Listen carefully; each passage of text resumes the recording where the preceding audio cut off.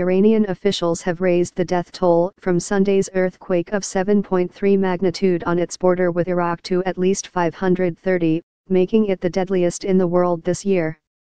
The country's president, Hassan Rouhani, traveled on Tuesday to Kermanshah, the area hardest hit by the earthquake, which was felt hundreds of miles away in both Tehran and Baghdad.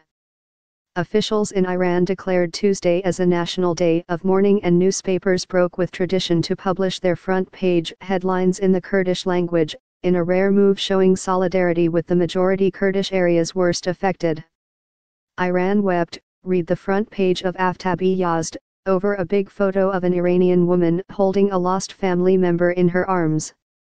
Kermanshah, you are not alone, read the reformist Itimad's headline. Mohammad Ali Manshizadeh, an official from Kermanshah province, told the IRNA state news agency, up to now, we have issued 430 death certificates, but an estimated number of 100 to 150 more people have been buried in quake-stricken villages and towns without permission, which raises the overall death toll to between 530 to 580 in Kermanshah.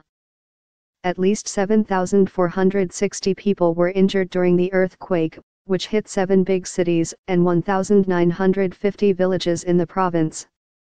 Officials said 12,000 houses had been completely destroyed and a further 15,000 damaged, IRNA reported.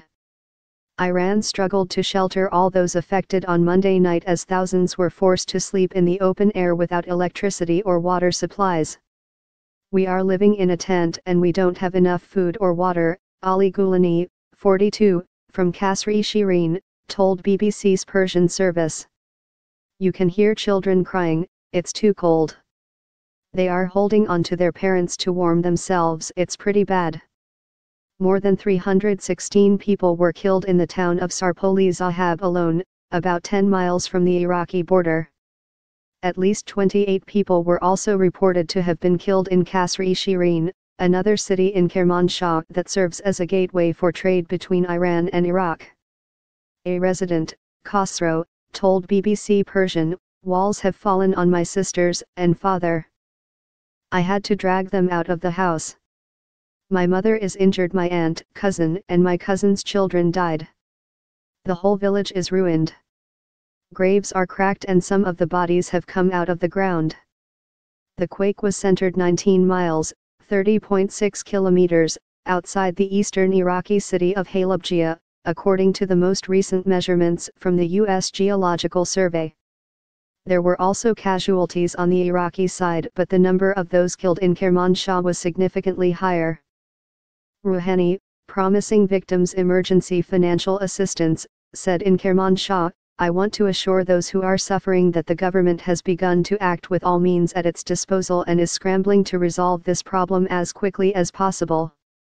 Serious questions have been raised about the construction standards of a series of newly built apartments that collapsed or were severely damaged.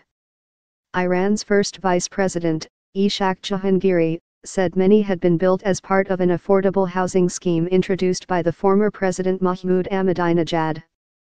The Iranian daily newspaper Hamdali blamed Ahmadinejad for the scale of destruction, publishing a cartoon on its front page under the headline, "This is what you cooked for us," of the former president taking a selfie in the rubble.